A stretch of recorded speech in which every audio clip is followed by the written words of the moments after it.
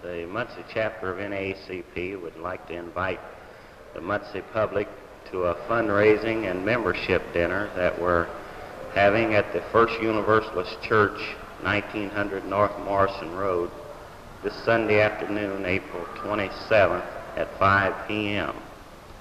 The speakers at the dinner will be Ms. Brunetta Fowler and Mr. George Jackson of the Kokomo, Indiana NAACP chapter, and the subject of their talk will be the Kokomo school suit from the Negro community viewpoint.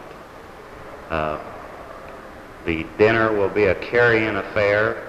Each person is asked to bring a vegetable, a salad, or a dessert dish, and the purpose of the funds to be raised at this dinner are to carry on the fight against the Northwest High School in May in federal court.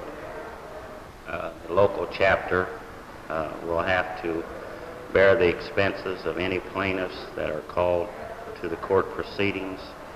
We would like to be able to take care of any of the plaintiffs who are forced to miss a day's work to see that they don't lose wages that they need to take care of their families.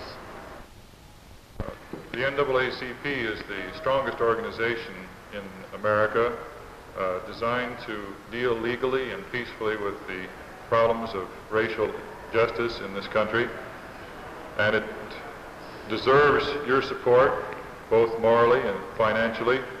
And I believe that the dinner this coming Sunday evening at the First Universalist Church is an opportunity for citizens of Muncie to learn more about the Kokomo suit, the school suit, and to find the parallels between that suit and the incoming suit in Muncie, and to learn more about the problems in Muncie dealing with the school suit.